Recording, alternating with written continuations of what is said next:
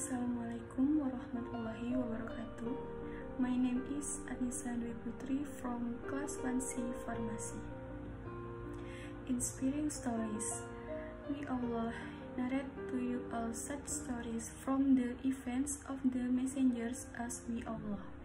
Strengthen your heart therewith. In these stories there has come to you the truth, a good counsel and a reminder to those who believe. The boy and the king and people of the trench, ASHAB-UL-UKHDUD. Suhaib ibn Sinan report that the messengers of Allah told, "There lived a king Yusuf Dunuwas before you in Yemen, and he lived about 70 years before the birth of messengers of Allah, and he had a magician. As the magician grew old, he said to the king, 'I have become old and my time is nearly over, so send me a boy whom I can teach magic.' So he sent him a boy, Abdullah ibn Tamir, and the magician taught him a magic. On his way to the magician, the young man found a monk sitting there and listened to his talk and was impressed by it. It became his habit that on his way to the magician, he met the monk sat there, so he was late in coming to the magician, who beat him because of the delay. The young boy made a complaint about it to the monk, so the monk said, 'When you feel afraid of the magician, say, "My people kept me busy." And when you feel afraid of your family, say to them, "The magician kept me busy." It once happened that there came a hawk beast of prey, and it blocked the way of the people. The young boy said, "I shall find out today whether the magician or the monk is correct in belief." He picked up a stone and said, "O Allah, if the teaching of the monk are dearer to you than the teaching of the magician, bring death to this animal so that the people will be able to move about freely." He threw that stone towards it and killed it, and the people began to move about. The young man then came to the monk and informed him. The monk said, "My son, today you are superior to me. Your affairs have reached a stage where I find that you will soon be put to the test, and in that case they will reveal my identity." The young man began to treat the blind and those suffering from leprosy, and began to cure people of all kinds of illness. There was a courtier of the king who had become blind, and he heard about the boy.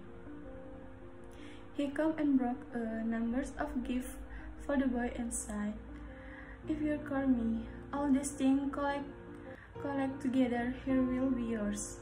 He said, "I myself do not cure anyone. It is Allah who cures. If you affirm faith in Allah, I shall also supplicate Allah to cure you."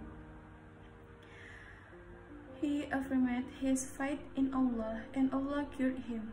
He came to the king and sat by his seat as he used to sit before. The king said to him, "Who restored your eyesight?" He said, "My lord." The king then asked, "I did it?" The courtier said, "No, my lord and your lord, Allah." The king said, "Do you have another lord beside me?" He said, "Yes, your lord and my lord is Allah." Whereupon the king took hold of him and tortured him until he revealed the identity of boy. The young man asked the someone, and the king said to him, "O boy, it has been conveyed to me that you have become so talented in your magic that you cure the blind and those suffering from leprosy, and you do such and such things." Thereupon he sighed, I do not cure anyone. It is Allah who cures." The king took hold of him and began to torture him. So he revealed the identity of the monk. The monk was the someone, and it was said to him, "Turn back from your religion." He, however, refused to do so. King ordered a saw to be brought and was placed in the middle of his head, and it fell apart. Then the quarter of the king was brought and was said to him, "Turn back from your religion," but he refused to do so. Then the same was done with him as well. Then the young boy was brought, and it was said to him, "Turn back from your religion." He refused to do so, and he was handed over to a group of his culture. He said to them, "Take him to such and such mountain, make him climb that mountain, and when you reach its top, ask him to give up his fight. But if he refuses to do so, throw him down the mountain." So they took him and made him climb the mountain. The boy cried, "O Allah, save me from them in any way you will." The mountain began to quake, and they all fell down. The boy came walking back to the king. The king said to him, "What has happened to your companions?" He said, "Allah has saved me from them." He again handed him to some of his courtiers and said, "Take him and carry him away in small boat, and when you reach the middle of the ocean, ask him to give up his religion. But if he does not give up his religion, throw him into the water." So they took him, and the boy cried, "O Allah, save me from them and what they want to do." It was not long before the boat overturned, and they were drowned, but he came walking back to the king. The king said to him, "What has happened to your companions?" He said, "Allah has saved me from them." He also said to the king, "You cannot kill me until I tell you how to do." He asked, "What is that?" The boy said, "You should gather people on a plain and hang me by a trunk of a tree. Then take an arrow from the quiver and say, 'In the name of Allah, the Lord of the worlds.' Then shoot an arrow. If you do that, you will be able to kill me." See, he did this, and placing an arrow in the bow, he shot it, saying, Bismillahirrahmanirrahim, in the name of Allah, the Lord of the young boy. The arrow hit the boy in the temple, and the boy placed his hand over the arrow wound and died. The people proclaim, "We affirm of our faith in the Lord of this young man." The courtiers come to the king, and it was said to him, "Do you see what has happened? That which you feared has taken place, that their faith is in the Lord." So he ordered that ditches to be dug at the entrances to the roads, and it was done. And and fires were kindled in them. Then the king said, "Whoever abandons his religion, let him go, and whoever does not, throw him into the fire." The people caught dead, but did not refuse their fight from Allah, until a woman came with her baby, whom she was breastfeeding. She felt hesitant about jumping into the fire. The baby spoke to her, "Be patient, mother, for verily you are following the truth." Muslim and Imam Ahmad recorded.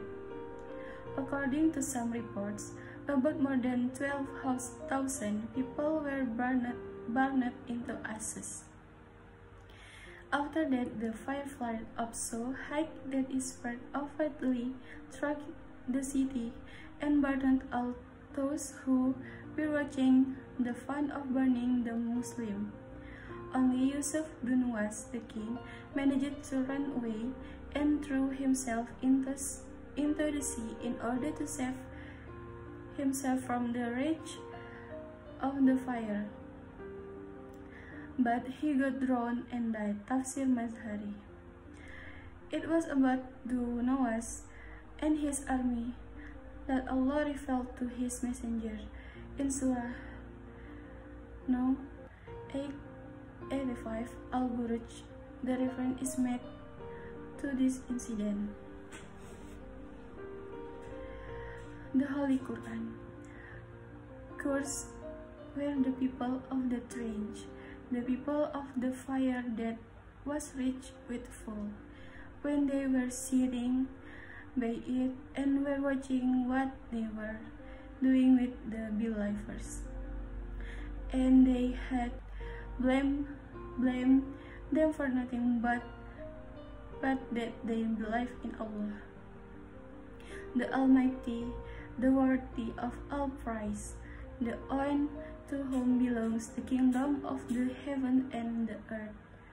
And Allah is witness over everything.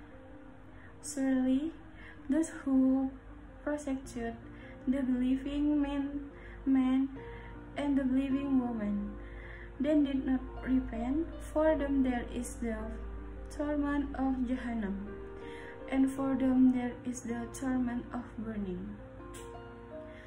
And in a narration of Muhammad ibn Ishaq, it is reported that the place where the boy Abdullah ibn Tamir was birth had to be dug up for some important reason during the time of Sayyidina Umar. It was found that the body of Abdullah ibn Tamir was unharmed and he was sitting up. His hand was placed on his hip joint, where he arose struck him. Some people moved his hand out from the place, and his wound started bleeding. When the hand was placed back in its position, the bleeding stopped. There was a ring in his finger which had the inscription, "Allahu Rabbi," Allah is my Lord. The governor of Yemen informed Sayyidina Umar about this, and he wrote back in reply, "Cover the body back as it was with his finger ring." Tafsir Ibn Kathir. Thank you. Wassalamualaikum warahmatullahi wabarakatuh.